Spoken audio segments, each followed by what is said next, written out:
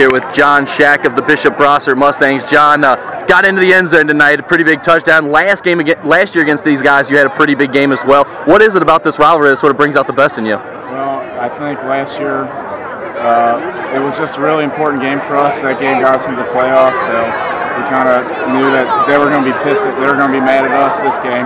So we had to come out hard, so we just played hard and beat them again. Both back-to-back weeks now, you guys have sort of came out sluggish in the second half. I know Coach Reiner's talked to you guys about that. What do you attribute that to, and what are you guys doing to look forward and try to solve that problem? Well, I think especially this game, we just got satisfied after the first half, and I think we just had that little, with all the homecoming stuff in the second half, we came out sluggish because of that, and we're just going to go back, work this week, get rid of that.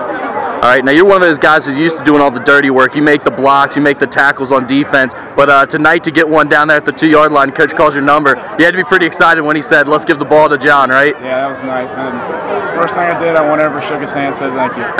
All right, that's John Schack. Had a touchdown tonight in the big win for Bishop Brossart Mustangs over the Ludlow Panthers.